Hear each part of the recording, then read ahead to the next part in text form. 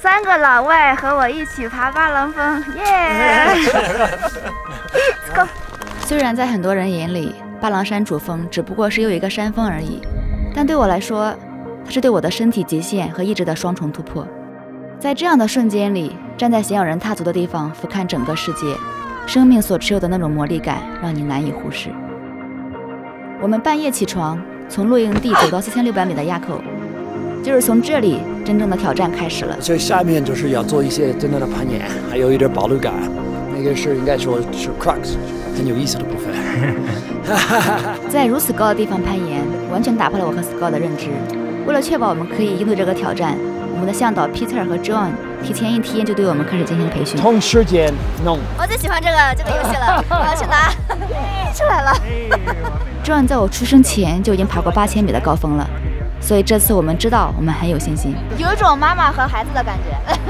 按照这个路的难度还有它的风险，我会用不同的绳索技术，很安全带你上去。4600米了就快了。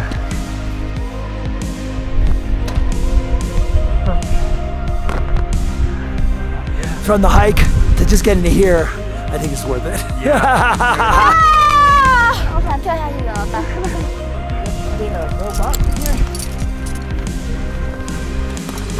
我们要出发喽 ！See our route just right above us. 看起来挺不友善的。Alright, me and my man Peter. 我们2个是一组。The fun is about to start. You ready? Ready. 一条绳上的蚂蚱，走了。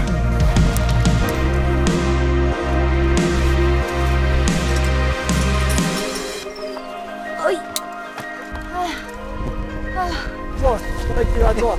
坐。睡觉算了。Oh, so good.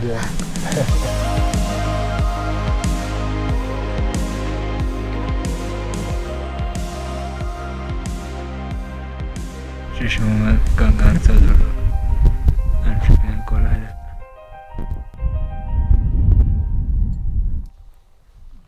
我和我的向导，一刻也不能分割。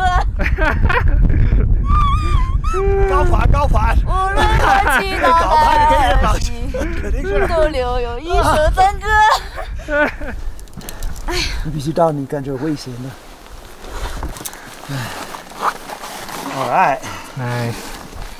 石头是松的。推走，对。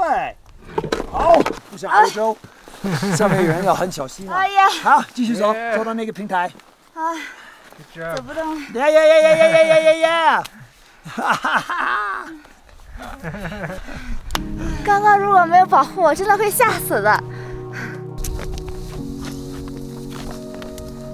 Some real climbing here. Right. 5,000 meter climbing. Yeah. We're taking a second route up here. Yeah! 南山鸡 South Ridge Road. Woo! Woo! Nice climbing! 今天早上，说实话，头2个小时我真的感觉我可能不行了，我头一直晕，我觉得自己有可能爬不了了。但是我竟然爬上来了，我还是很开心的。然后今天我们4个人的组合也非常棒。现在要体验那个我等待已久的下降了。We go from here. 这个是最好玩的。经过16个小时的攀登，我们终于下山了。6点半，快7点，要6点，我们应该刚好天黑到了。Back in the camper van at last. 我快累死了。Yeah, we are sure tomorrow is going to be a rest day. 下个视频跟我们去看亚拉雪山吧。